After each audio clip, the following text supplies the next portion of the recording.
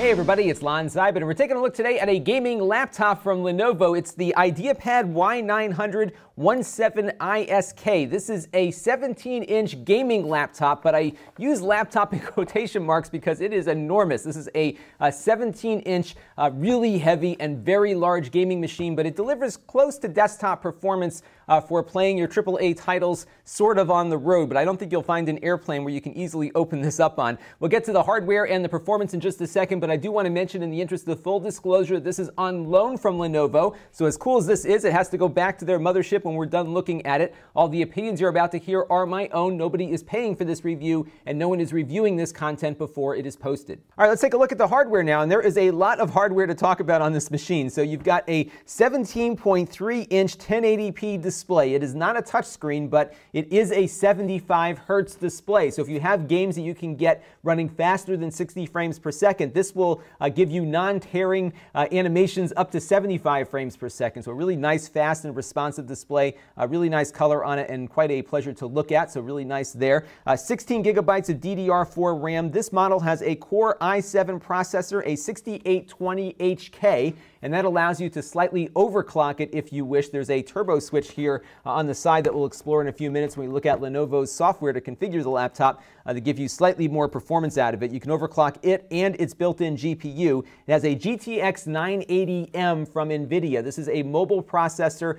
This is kind of the prior generation now of NVIDIA chips because they just announced a whole bunch of new chips, and apparently they're putting in their regular desktop GPUs in machines of this size, and I believe Lenovo will have a version of this computer with one of the newer NVIDIA GPUs on board, but that'll probably cost you extra. So you're looking at a price tag above this one's cost, which is $2,600 if you want to go with the newer generation processor. Right now it's only available with the 980M. There is an optical drive not built in. It's an external that was packed in the box with mine for that price tag. You'll see some other components on here in a second when we get into all the other hardware ports. 802.11ac built in along with gigabit Ethernet. The SSD and hard drive combo is very interesting on here. So you do have a 256 gigabyte SSD for booting up Windows. There's a little bit left on there for installing a game or two on that drive. Then they have a 1 terabyte spinning drive built into this as well. You can replace both of those if you want down the road. What's interesting is the SSD is amazingly fast. It's a Samsung PCI drive, and I ran some benchmarks on it with the Crystal Mark benchmark. I got almost 2.2 gigabytes per second in reads on that drive on that test. Sequential writes at 1.2 gigabytes per second. Really fast on both reads and writes. Even the random reads and writes were really quick on this one. 656 megabytes on the random reads and 364 megabytes per second on the random writes. Very fast SSD, probably among the fastest I've ever benchmarked here on the channel. I don't usually look at machines this expensive. I did ask for the low-end one, and that's what I got here, but very nice speeds out of this this drive. The spinning drive does not do as well, obviously, but it is on par with other spinning notebook-sized hard drives, but if you want, you could swap it out and put in an SSD that'll give you better performance. Now, all this hardware weighs a lot. It is 10.14 pounds or 4.6 kilograms, and that does not include its huge power brick here also, which is probably another pound or so of weight to lug around with you. So this is more a portable game system perhaps than a laptop. I would not suggest keeping this on your lap for long periods of time, but you can take your whole gaming life with you in a very convenient package here. It has a really nice keyboard. This is a mechanical gaming keyboard. It's not quite a red switch keyboard, which is more clicky, but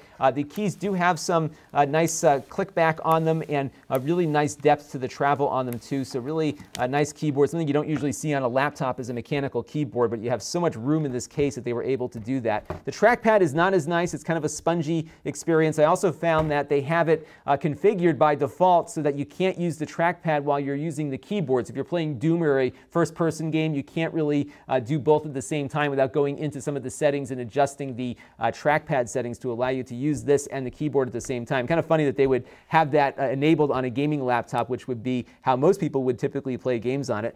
Nice speakers. You got stereo speakers up front here, and then a subwoofer on the bottom down here. It sounds pretty good. It's not hugely great, not better than perhaps some nice desktop speakers you might get, but definitely nice when you're out on the road. Nice and loud with good stereo separation on there. Bunch of ports here on the side. You've got full-size DisplayPort and HDMI, gigabit Ethernet, USB Type-C, two USB 3.0 nano slots here. I believe these carry power even when the laptop is off, so you can use them to charge your devices. Why not? You've got a ton of power going through this thing.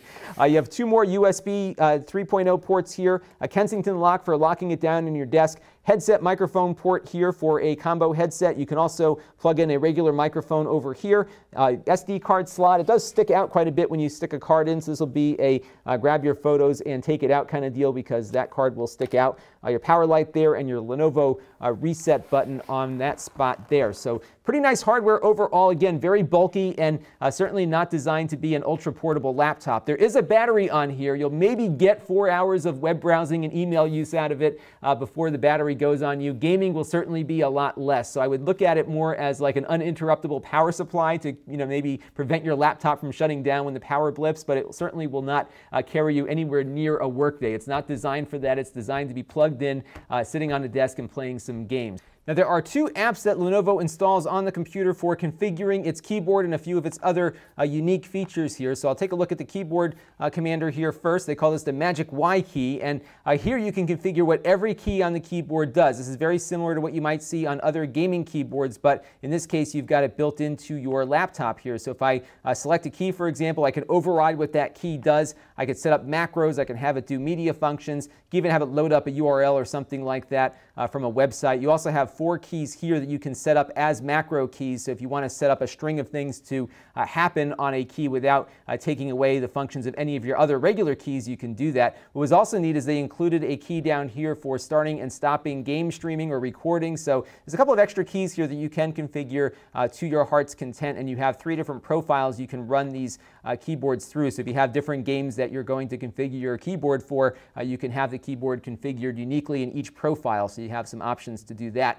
Another neat thing here is this little app here called the Nerve Center, and over here we can adjust, for example, the lighting on the keyboard. So if I click on this profile here, you can see what the current lighting scheme is set to. I'll switch to my 2-up view here. Maybe we want to change this section here to red, and I can just click on the red color here, and that will change the keys, as you can see. So you do have the ability to change the sectors, if you will, of the keyboard. You can't do individual keys, but they do break it out into different sectors like this to adjust. You can also have it do crazy stuff like heartbeats and waves and other kinds of effects on the keyboard if you want to do something like that. And there's also a switch here for overclocking the processor and GPU. So I'm going to switch to my 2-up view here again. If I flick that switch, we'll turn off that overclocking, and you can see it reduces the power going to the GPU by 10 watts, and it limits the maximum CPU speed to 3.6 gigahertz. If I flip it on here again, that will boost up the power going to both of those devices to give you a slight performance boost. I didn't notice huge differences when I was playing games with this, maybe 5 or 10 frames per second depending on the game I was in.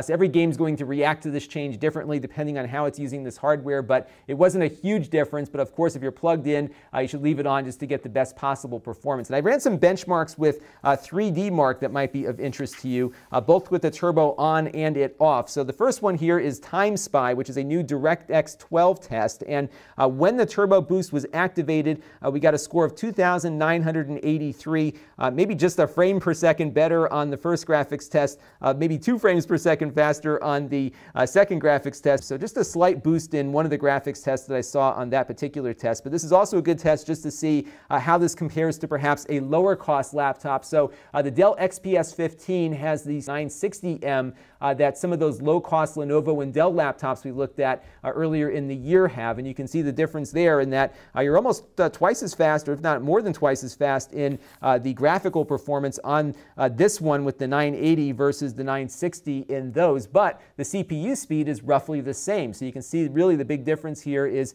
first of all, having a lot of cooling so you can run over a longer period of time at a constant rate of performance, but also a much faster graphics processor. But I did see a performance gain with the turbo button on the Firestrike test in the 3D Mark suite, which is a DirectX 11 test. We got a score of 8,308 with that button turned on and 7,490 with that button turned off. Most of that performance gain came in the first graphics test. So I think there will be situations where the GPU is used a certain way by a game where that overclocking is going to make a difference, and other times when it won't. So that other test we ran did not see a big performance gain. This one did. Also interesting is just to compare it up against some of the other older machines that we've looked at over the last year or or so. It's even faster than the Lenovo Y900 desktop gaming PC. That has a desktop 960 processor. You can see we got a pretty good gain in performance over that device with the 980M in this computer. So there is going to be some performance gains here, and certainly speeds that might rival some entry-level gaming desktops too, but you're going to be paying a price to get all of that in a portable format. Now let's take a look at some gameplay footage and see how it stacks up in a real-world test. We're going to start with Minecraft, as we always do. I was getting frame rates around 400 or 500 frames per second when it was raining. The interesting thing is when the weather cleared up in the game, our frame rates almost doubled to 700 or 800. This is the Java version of Minecraft, not the Windows 10 edition, which might get you better performance. But that's what most people are currently running, and you're not going to have any problem running that on this $2,600 monster here on the desk. I also took a look at Counterstrike. You can see what settings I was running with there. What I've done for all of these games is run it with the default NVIDIA Experience or GeForce Experience software, just to kind of run it against what NVIDIA would recommend. You, of course, can tweak it to get better or worse performance as you might like to see. There we got frame rates anywhere from 130 to 180 frames per second. I did experiment with switching the turbo switch on and off. Did not see a very huge difference in performance, maybe 10 frames per second here or there, but nothing really all that noticeable when that switch was getting changed back and forth. So, it might give you better performance. Again, leave it on, but I didn't see much of a difference in any of these games as I was going through all of them. GTA 5, I did see a variable frame rate. Again, I ran with the GeForce Experience settings, and you can see what it set here for those. The frame rates typically were around the low to mid 50s, but then if I started driving in the car and going around the city a little bit faster, we were getting faster frame rates around 60 or 70 frames per second. So I think you'll be hovering around 60 frames per second with the GeForce settings. You can, of course, make adjustments to boost that if you want to reduce some of the image quality slightly. But GTA 5, as old of a game as it is really demanding on hardware, especially when you crank the settings up. But I was quite pleased with the image quality and the frame rates I was getting from that, given what we have for a GPU on here. Rocket League is up next. Take a look at the settings first, and then we got frame rates in the 160s to 180 range there with those settings pretty much cranked up. So no issues with Rocket League whatsoever. And now it's time for the infamous No Man's Sky, and you can see what settings I had on that game. And I was getting frame rates anywhere from 60 to 80 frames per second. This game is, at the moment, notoriously underperforming on a lot of higher-end hardware, but you'll get a steady 60 frames per second most of the time on this laptop, and you'll sometimes get into the 80s or so when you're in space and flying around like that. And I also loaded up the new version of Doom that just came out recently. I really think it's the proper sequel to the original Doom that I used to play quite a bit of many, many years ago. And you can see what settings I have here, again, based on the GeForce Experience recommendations. And it runs great on here. I'm seeing a minimum frame rate typically around in the high 90s or so. Most of the time, it's well over 100. I'm getting about 120 frames per second on the screen here right now. And you can see some other gameplay footage that I captured earlier from this. So really good performance. I could probably tweak the graphics settings higher and get better performance out of it too. The other thing that's really nice about this display is that it is GSync compatible. So even as I'm running here at 133 frames per second and moving very fast on the screen, I'm not getting any screen tearing as I do it because the graphics processor and the display are working together to prevent tearing and eliminate at least one setting that I have to adjust on a regular basis usually, which is the vertical sync. You don't have to worry about it. The display is going to take care of it for you, and it really looks nice on here. No matter what frame rate it's rendering at, you're going to get a very smooth, crisp, and clear image here, and it's really quite a pleasure to play Doom and many other games on this laptop.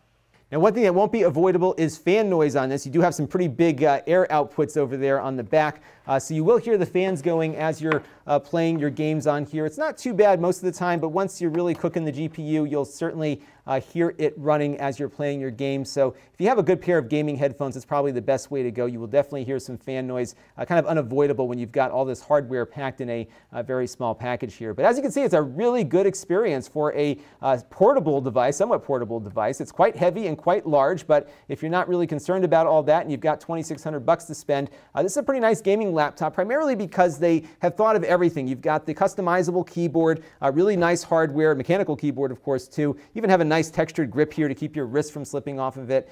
Really nice device if you're not looking to get a huge desktop tower in your particular living space. You could get by with this thing and get comparable performance to perhaps a mid-range desktop from a year ago. So that's really, I think, where the 980M really falls into play here. It's not going to be as fast as all the new 1060, 1080 stuff out there, but good enough, I think, for most games, It'll certainly look better than an Xbox and a PS4, and you'll get really smooth gameplay like you're seeing here with the 75 Hz display. I think they have a smaller one available in a 15-inch display that might cost slightly less. We'll see if we can get one of those in as they keep introducing some of this new hardware. This is Lon.TV, and thanks for watching. This channel is brought to you by my Patreon supporters. If you want to help the channel, you can by contributing as little as $1 a month.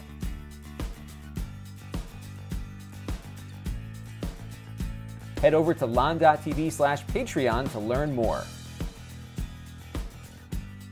And don't forget to subscribe. Visit Lon.TV/S.